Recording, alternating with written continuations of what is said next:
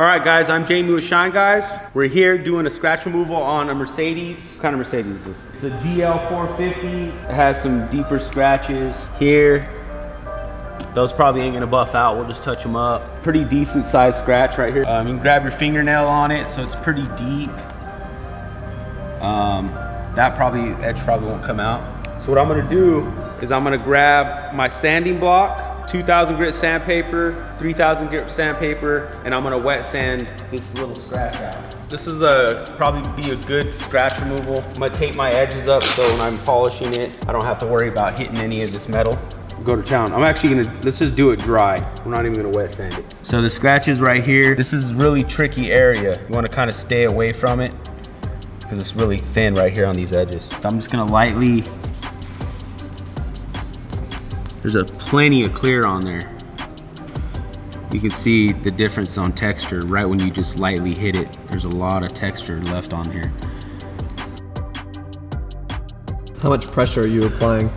I would say I'm being really probably I would say like 10 pounds, 10 pounds of pressure. Dry sanding will do the trick, but it's a lot more forgiving when you use water. This is just a soap and water. I just put a little bit of soap in there, some Dawn soap, and then now I'm just gonna glide back over it.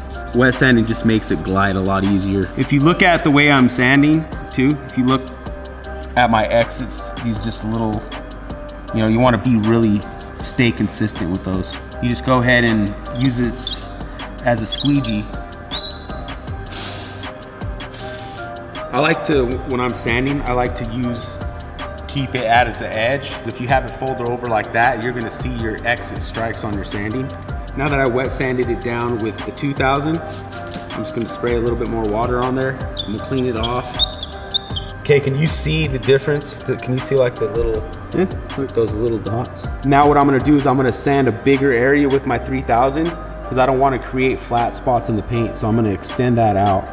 So I'm gonna sand this whole top area with my 3000 now. 3000, not really aggressive at all.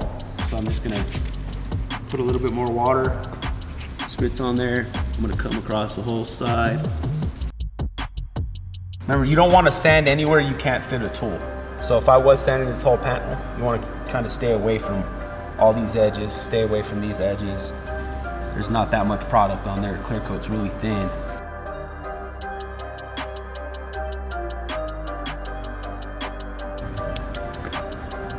Here's the shine in the paint. Here's where I did the scratch removal. Okay, now what I'm gonna do is I'm gonna grab my rotary tool. I'm gonna hit it real quick with real fast. Actually, I'm not gonna use my rotary. We're just gonna use my DA.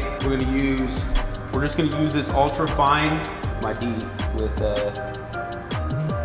this medium reflection artist, my Rupes. So all I'm gonna use is a polish. I'm not gonna use a heavy compound. I'm just gonna polish with my heavy cutting pad. The reason why is because I'm gonna finish it out and I just wanna get as close to a one step as possible. Get this all in there. I always like to hit a spot. I wanna get even compound on my pad. Okay, so I'm just gonna hit it, a couple quick passes.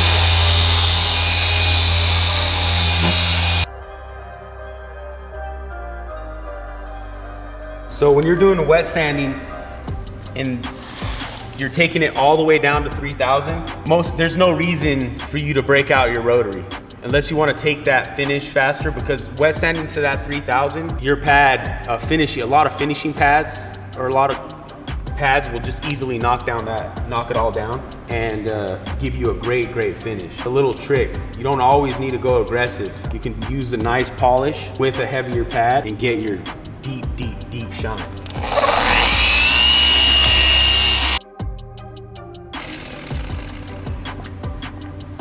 All right, so look at that deep finish. So 3000 grit, Rupes, ultra fine polish. So 3000 grit, 2000, 3000 grit, ultra fine polish. If you're doing this process, if you're doing it like this, you want to try to reach paint perfection with doing one step every time you're doing a correction. You don't want to have 5, 6, 7 steps. You want to find that right pad, right combination. Mercedes combination right here on this paint. You're gonna have this Rupes Ultra Fine, Reflection Artist Maroon pad, combination. Bam, dude, that is deep. That's a real scratch remover right there. All right, shine guys, J&G Auto Reconditioning. I'm Jamie, I'm out here Salt Lake City. You guys are here, hit us up. Thank you guys for watching. Like, subscribe, and follow. Look at that, dude. Get the fuck out. That is insane. Damn, dude.